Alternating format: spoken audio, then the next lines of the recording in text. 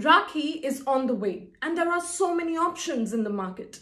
Green Rakhi, eco-friendly Rakhis and so much more. But how do we know if they are actually eco-friendly? Well, there are some very easy steps. First, check the material of the Rakhi, if it is biodegradable or compostable. People are coming up with wonderful ideas this Rakhi season. Women in rural Himachal are using pine needles which cause forest fires to make eco-friendly Rakhis and earn a livelihood. Now, as customers, we must support such innovative and eco-friendly ideas. Next, you could also use something like an upcycled Rakhi, basically a DIY Rakhi that you can make all by yourself by using materials that are already lying at home. This can also help you explore your artistic side. Dry fruits and chocolates are a very important part of any Indian festival, and using them to make Rakhis can be a wonderful idea.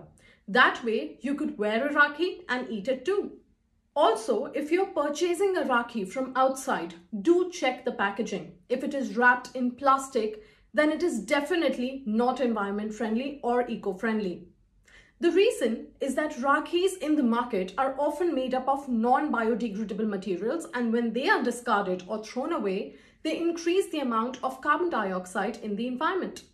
The bottom line is that using such Rakhis not only shows the love that you have for your sibling, but also for the planet that nurtures you.